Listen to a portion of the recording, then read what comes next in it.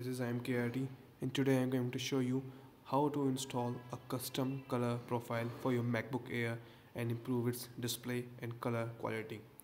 Now if you search on YouTube, there is already a video on how to do it, but the downloading link of it's not work, and also that was 5 years ago. Now today I am uploading a new 2017 version which will definitely work. For this you need to first download this color profile from the download link I provide you under the description.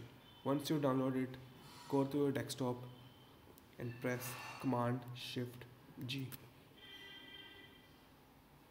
Enter the following command there. Once you enter it, press go. Now copy this downloaded profile and paste it there. I already done it, so I won't do it again. Once you paste it, close it, go to about this Mac, displays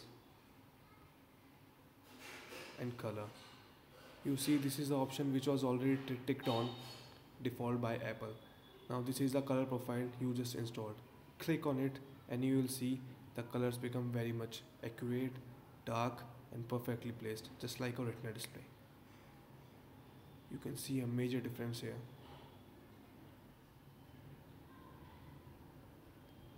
Now your display will look much better than the stock display. Thank you.